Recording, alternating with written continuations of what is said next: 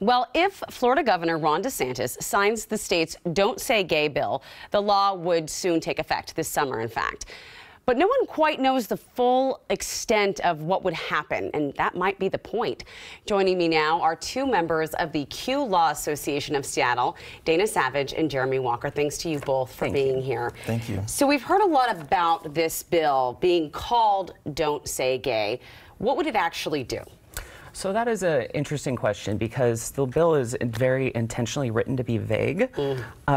What it would do is ban in K through 3 education the discussion of any kind of LGBTQ plus identities with children.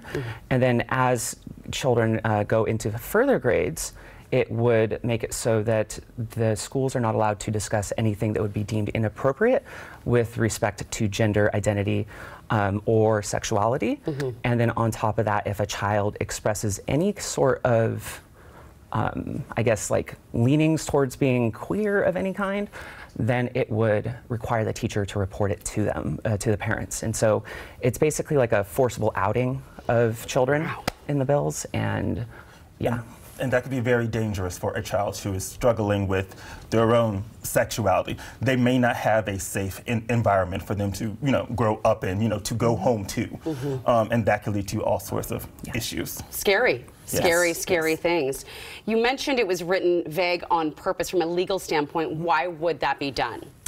It would be done that way specifically to try and survive any kind of challenges in the Supreme Court. This has been a new trend that we are seeing across conservative lawmaking circles, where rather than writing bills that specifically outlaw or criminalize certain behavior, they make it so that folks can interpret it all wishy-washy. And when you go into conservative areas where there's control there, that means they get carte blanche authority to interpret it. Another thing that's really vague about this bill that I forgot to mention is it also allows students to sue schools that provide their kid with inappropriate education. So it's another take on the bounty system that we're seeing, like out of Texas. So this would mean teachers could be attacked, possibly for teaching anything that has to do with being gay. Well, the school would get attacked, but yeah, by extension, the teacher. Yes.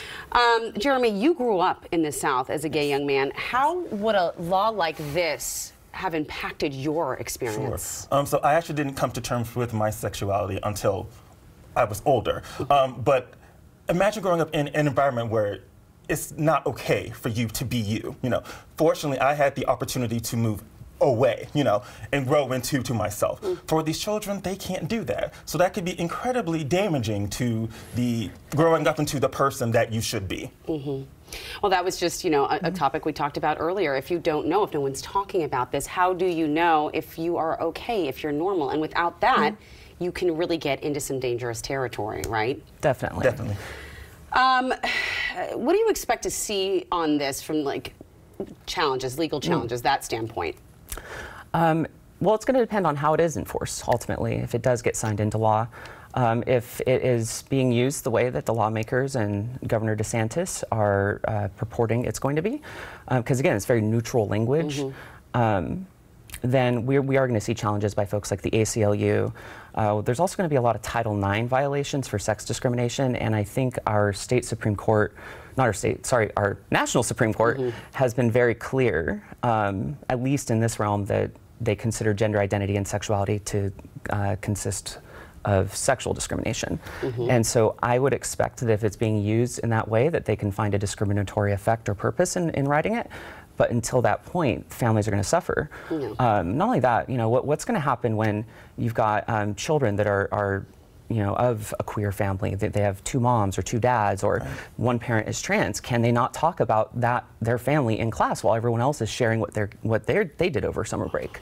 And so, in general, it's going to have a very chilling and silencing effect until it gets sorted out. But let's talk about the argument on the other side. They say this is about empowering parents and them having a say in the education. How is that argument either strong or flawed? I disagree with that.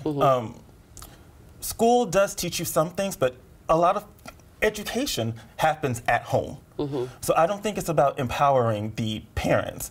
I really think it's about trying to delegitimize one group, trying to say, okay, we're going to talk about these things, but not this. So I think it's discriminatory in its effect.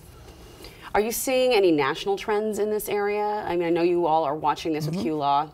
Yes, not only in this bill, but for instance in Idaho, they're trying to criminalize the treatment of transgender youths, and especially, you know, in my day job, which I'm here as president of Q Law, but my day job, I work at the Attorney General's office in child protection. So when I see things of this caliber, it just, all of my wheels start turning, alarms going off, where how can a government decide what's best for children, decide what's best for an individual family on such a systemic level? And the answer is they can't, but they're going to try anyways. And so Idaho is trying to get rid of any kind of gender-affirming treatment for trans children. You know, Texas, they just recently got stopped from doing that with that executive order, which, you know, there's the injunction in place, but we don't know if that's going to get struck down or not as it goes through the courts. And it may be the same thing that happened with the Supreme Court with the abortion bill, the heartbeat bill, where they're just going to decline to rule on it unless and until something gets to them on the merits at the very end. And so we may find ourselves in a situation where if any one of these survives, like the heartbeat bill did, then you're going to see just a whole a bunch of states running the gamut of these bills. Okay. We only have about 30 seconds left. What can organizations or what can anyone do that want to take action or let their voice be heard? I would say don't be a silent ally. This is a time to be vocal. This is a time to donate to various organizations.